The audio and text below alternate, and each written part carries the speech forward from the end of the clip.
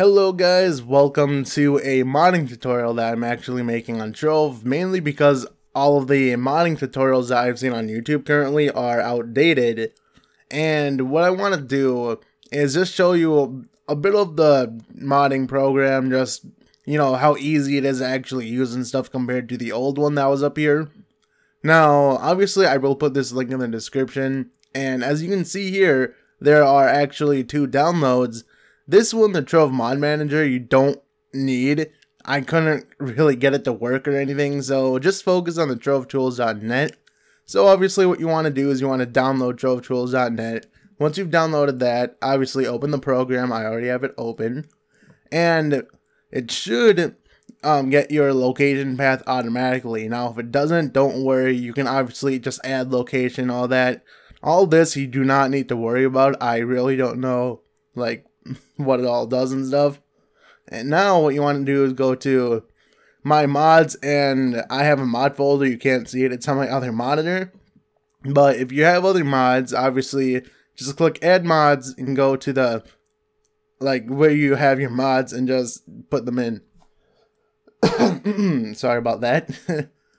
And now once you do that, pretty much that's all you can make sure it's up to date, all that, update all, refresh it, just, do all that. And yeah, once you actually have them in, it'll put it in like this. It'll have a checkbox that's signifying that it's enabled. And that's pretty much it. You can open the game now and it'll actually be there. You don't have to press a thing and, manually install it like the other one that I was using. And what you can do is get more mods. And as you can see, unlike the other one, at least the one that I was using, I don't know how many people were using the same one. It was just Trove Toolbox, not all this. There's actually a picture, unlike the other one, there's a picture showing you all the stuff, what you're going to get, what it looks like before you actually download it. And if you hover over the image, it actually enlarges it so you can see it better. And if you want to, you can actually click on this. I'll click on the Night Fury, and it'll actually bring you to the mod itself. And usually it tells you what it replaces. This one says working on it, and yeah, it'll just tell you. So this one doesn't look like it's been updated that much. 11 months ago, that's weird.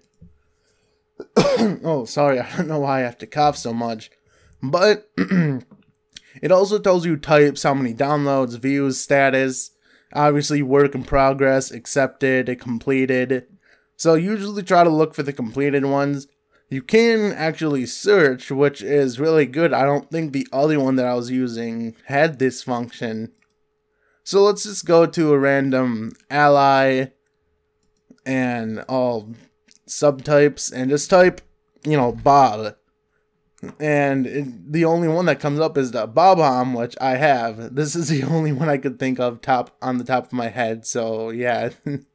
So once you if you want it, just click on install. This one's already installed, so obviously I can't do it again. And then it will appear in your mods. And pretty much that's it. Once you have it, you just start the game up and it should be there. I mean, it's just as easy as that, and it's really convenient, a lot more convenient than the other one I was using. So if this helped, please like, comment, and subscribe. Not really, but if you like the video, likes would be appreciated, as it does help the channel and puts this video in searches, which I want all the searches given to me. So yeah, that's gonna be this. So see you later and goodbye.